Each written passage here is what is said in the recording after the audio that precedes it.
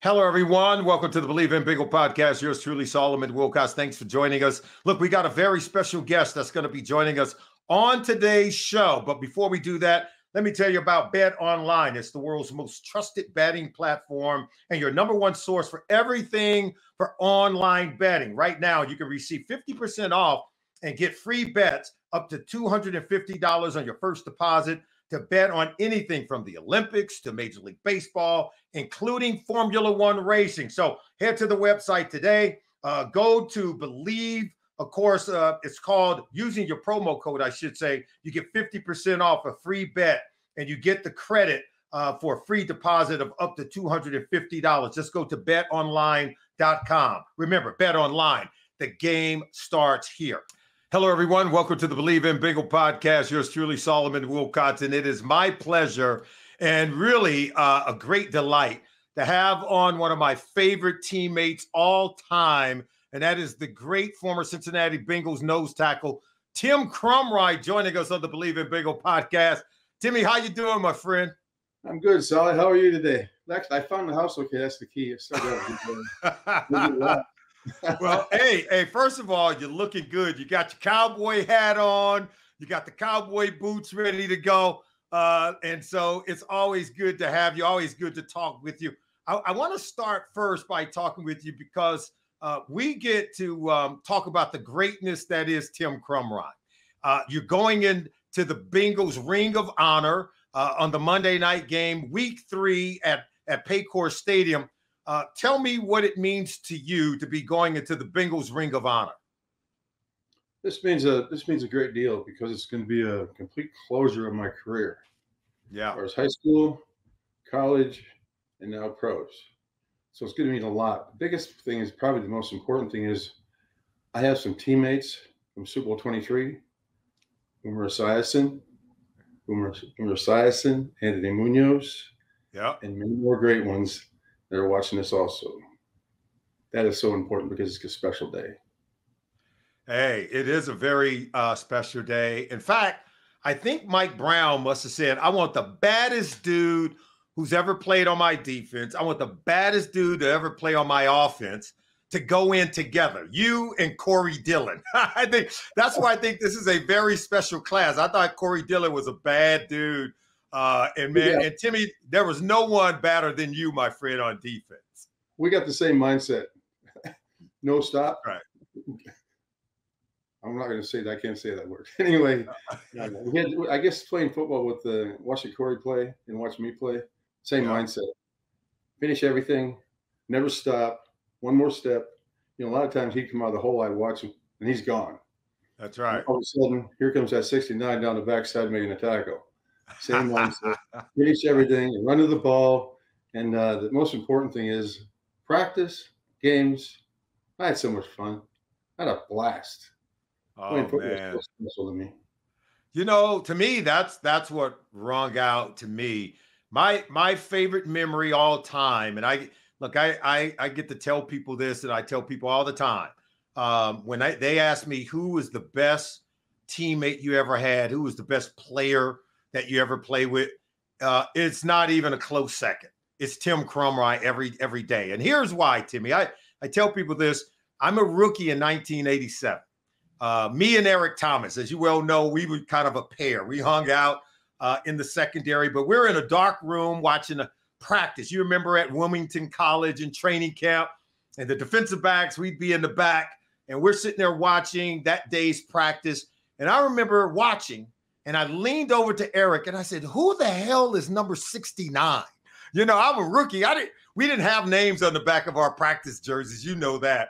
I said, who is this guy? Because he was all over the place, making every single play in practice. You were tagging off on guys 20, 30 yards downfield as a nose tackle. And I told Eric, I said, we got to practice like that guy. I said, we got to practice like that. That's how you play ball.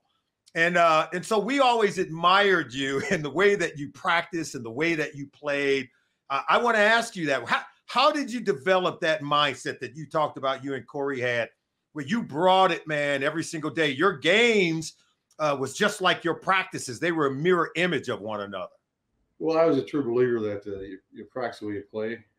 Yeah. And I'm going to go back. I'm going to jump into this really quick. One of the reasons I had a great mindset is because of wrestling. Yeah. Wrestling is the reason I got down the field a lot. It's not like wrestling. You go on a mat, you and him, Yeah. boom. And I turned the football game into that too. Also, I beat the Yeah. center. I'm gone. I didn't Yeah. get the penny, but I'm gone.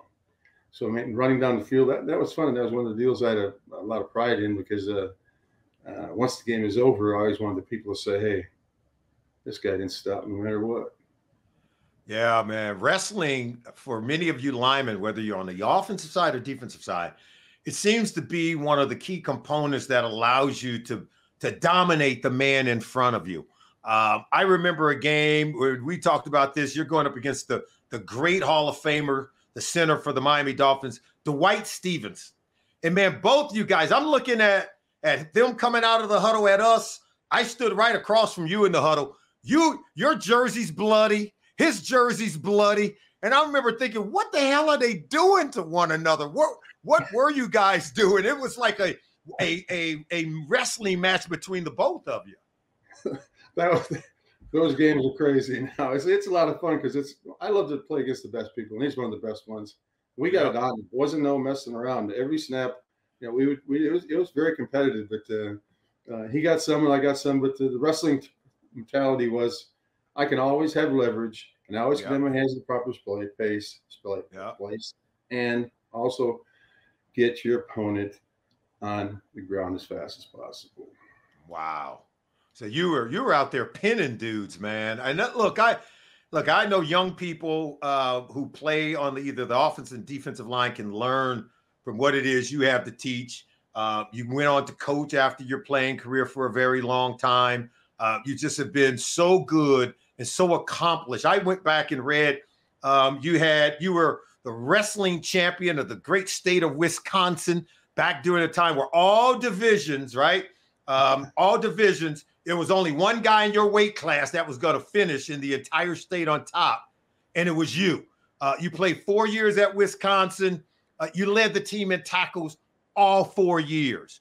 You go on to play 12 years in the NFL, over 1,000 tackles at the nose tackle position. Now, I know you take pride in that because you were a true zero technique. That meant you were over the center and two guys were blocking you on every single play. So how did you get it done? And tell me why it was so important that you're one of the last great true nose tackles who played that zero technique. Well, that was a technique that was very back into the wrestling world. I'm going to give you a little funny story. Is that when I went to college, I was a linebacker and a fullback. Wow. Probably a week before the opening game, I think it was going to go play Purdue. I mean, it would have been Purdue. And I see the head coach, the coordinator called me and said, Tim, would you go play nose tackle? I said, I'm not going to make any tackle playing nose tackle. Just try it. Just try it. And I'll try it. Well, the game was like 4 or 5 days away. One practice, the starter dislocated his elbow. Guess who was starting? Me. You did. Wow. Never been down the dirt in my life other than a fullback. I had my hand down in high school. Well, the first play, these two guys double team me. I was on roller skates and gone. And then fly, and you know what? I'm not going to say the word, but it was scary. I said, all right, how are we going to get out of this? I'm going to wrestle that dude. Yeah. Threw my hips at him, split the double, and the rest is history. Wow. That quick. I'm like, I got to survive somehow. I'm back to the wrestling mentality and said, hey, I'm going to create a little leverage here on this guy, flip my hips like a takedown, and split the double, and away we go. What really helps is a good linebacker, too. Yeah. That's right. Get the guy off. But that's kind of how I did it. And I take a lot of pride in all those tackles because high school, college, and pros, I never missed a game.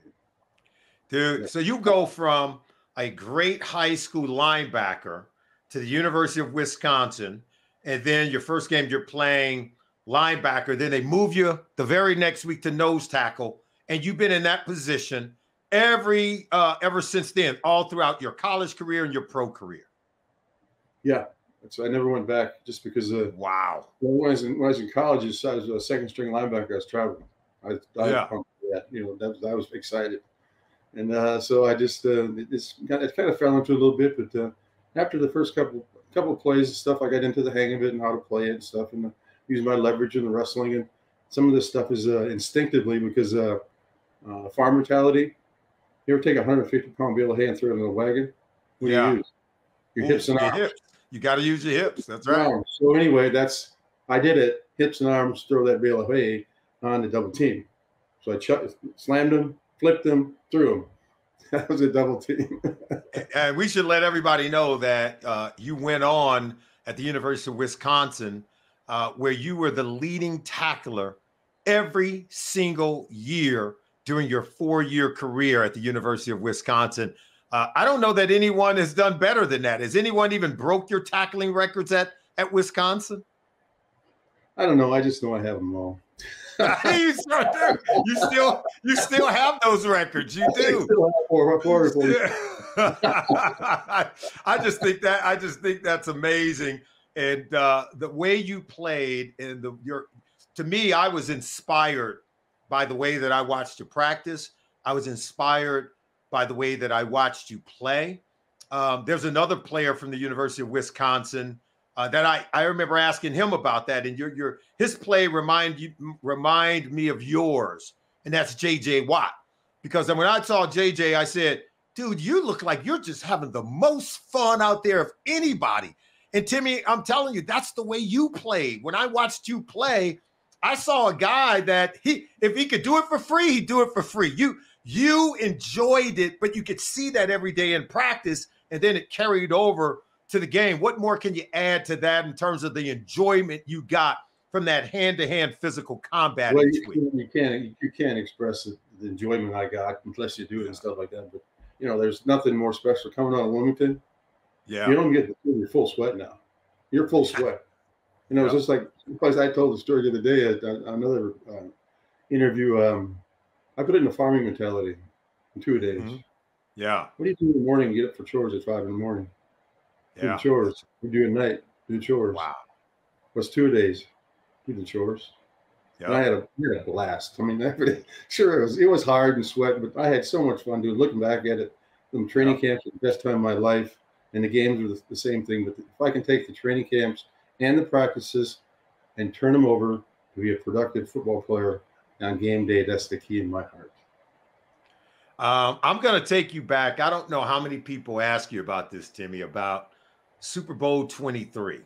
And I know our hearts were broken when we saw you leave a game because we had never seen you leave a game. We'd never seen you not be able to finish a game. And that was one where that injury kind of told everybody that, no, this was going to be it. But you wouldn't leave the stadium that day. You stayed on the sideline the entire time that we continued to play in that game. But when people ask you about that game, what comes to mind most for you? Oh, probably the coming out of the tunnel for the introduction. That was pretty important. But unfortunately, I got injured in the game, and that's part of football too. Yeah. I tell everybody that game is so important to me. You can break my other leg too, and I'll go back to Super Bowl and play. It was that much, but staying in the locker room and stuff at halftime. Boomer came in there, Bill said, "What the heck you doing?" And I didn't say heck. What you doing in the locker room? I says, "Give me a ring. Give me a ring."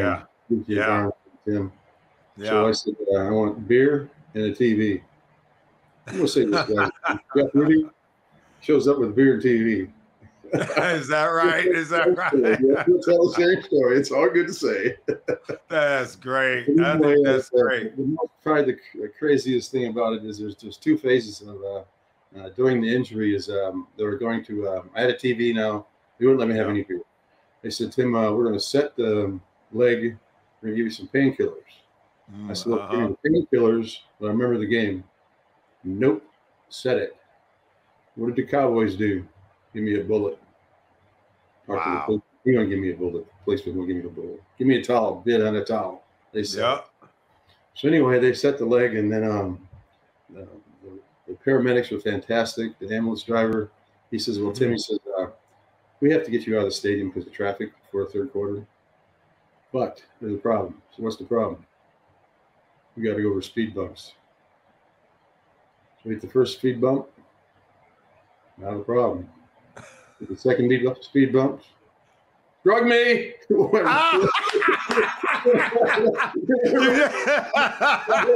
The drugs now. Second speed bump got you, huh? It got you. Speed bump one day. It's like, oh boy, that's a good Yeah, and look, you came back from what? Hey, that injury was a significant injury. I mean, that injury for most people is going to change their careers. That injury for most people, given the fact that it was the very last game of the season or as late as it could ever be, playing in a Super Bowl, that injury is not going to allow someone to come back and play at the start of the next season. But to your credit, to your toughness, and it was surprising for many of us who know how tough you are. We know you the baddest dude walking, but when you suited up and started the very first game of the next season, I'd never seen anything like it before that. I've never seen anything like that since. So what allowed you to train that offseason to come back from a compound fracture of that devastating magnitude to come back and start the very next game that we played at the start of the next season? Well, first of all, you have to understand an excellent doctor, Dr. Michael Welch. Yeah.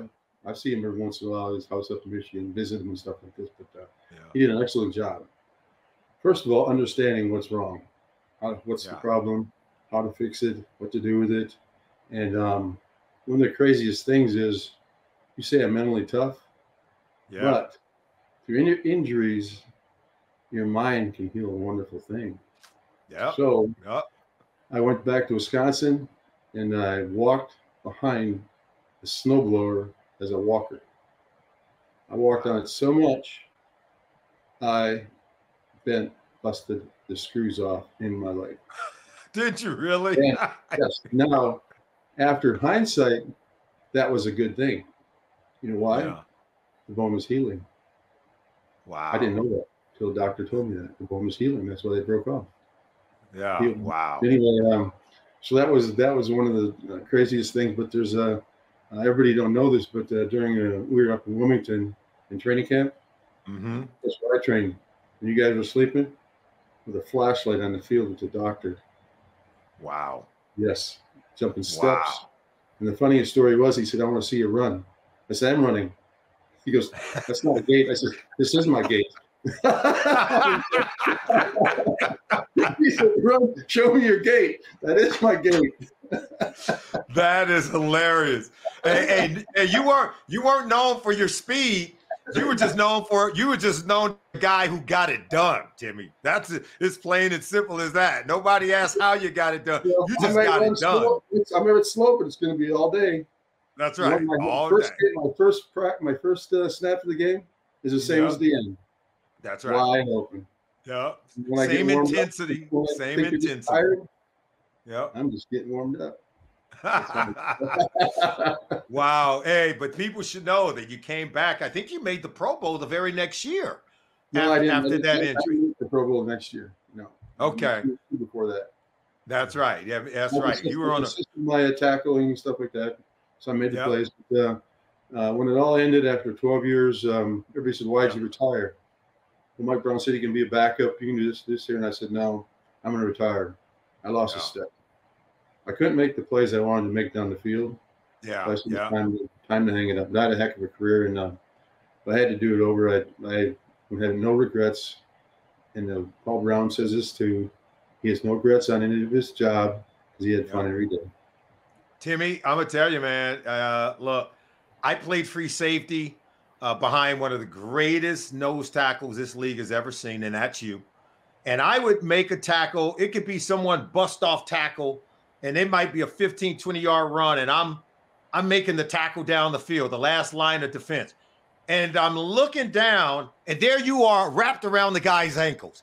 And I'm like, how the hell the nose tackle get 20 yards downfield to help the safety make a tackle? But it was time and time again you did that. I mean, that's why you have over 1,000 tackles in a 12-year career. And if I didn't see it with myself, I could tell you right now, I would think it was impossible.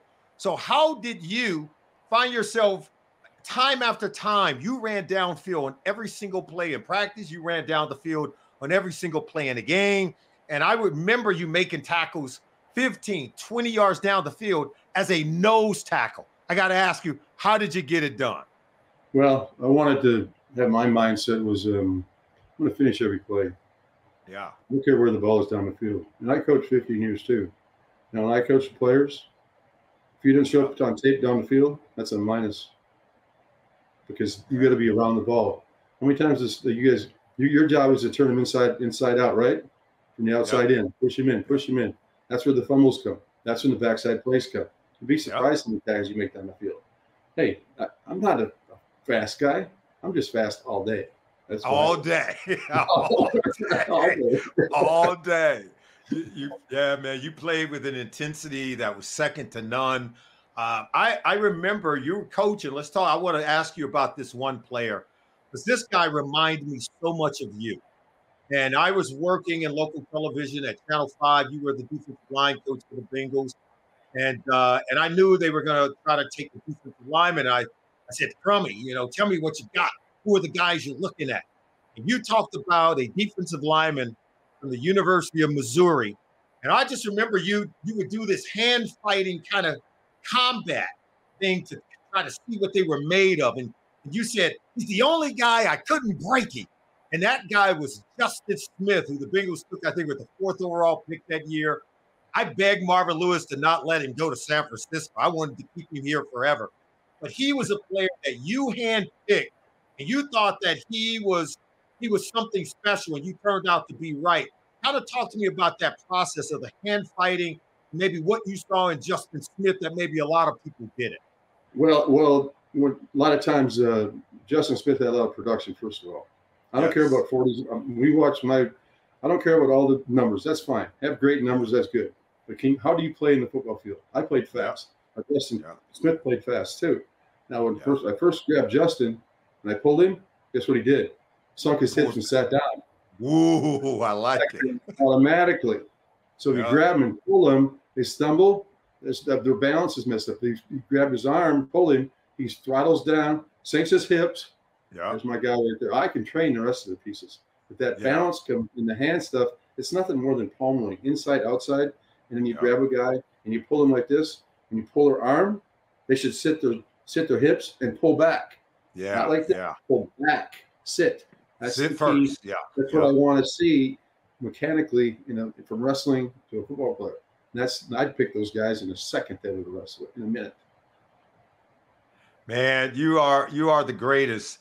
We're running out of time. I wish I could talk to you all day, but we're so happy that you're going to go into the Bengals Ring of Honor Week 3 at Paycor Stadium when the Cincinnati Bengals take on the Washington Commanders. You and Corey Dillon are going to go in at the same time, and there's going to be many people that are going to remember the joy that you gave the Cincinnati Bengals during your 12-year career. There's nobody who played with more heart. There's nobody who played with more determination and tenacity. I know Paul Brown loved it. I know the Brown family appreciate what you gave to the Bengals and the entire city of Cincinnati. I'm going to say it for them. Thank you. And, man, we can't wait to be there with you on that night. Thanks, Solly. I appreciate that. I just want to say one thing to Corey. He said something about going into an alley. Yeah. You remember that? He wanted to go in an alley and we all come out. Yeah. That's kind of what I was going to say about that. Well, Corey, you just kind of slow him down a little bit and I'll finish him up. Hey, you run him down, and I'll clean it up. That's right. He said it. He said we're coming out of the alley. Hot. You two go down. If you two guys go down the alley, there ain't nobody stopping you, bro. You coming out together. There's no doubt about it. We want to thank you for joining us. We want to thank everyone for joining us for this wonderful, very special edition of the Believe in Bengal podcast right here on Bally Sports Ohio.